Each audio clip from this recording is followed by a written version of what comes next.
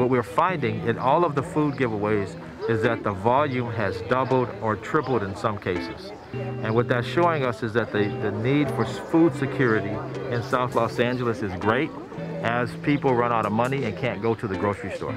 Community Build is a 28-year-old legacy organization in South LA. We have a variety of services that we offer. We provide jobs, we provide housing, we provide clothing, and we provide food.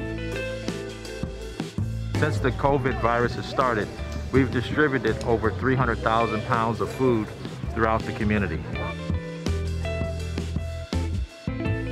One lady came and she was like, "I'm so glad you do this because I really don't have no food to eat.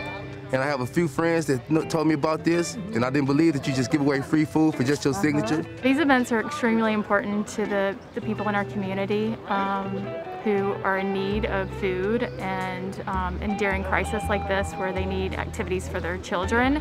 Neighborhood Council is giving out masks, also giving out sanitizers. Well, I think some of the data that's coming out is pretty clear that minority populations are most impacted by COVID-19.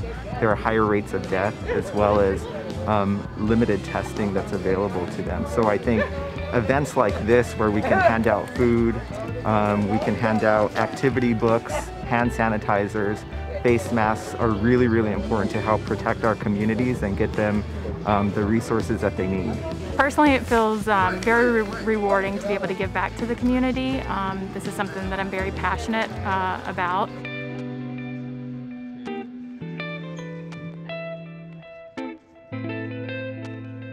I feed them and they feed me back with love.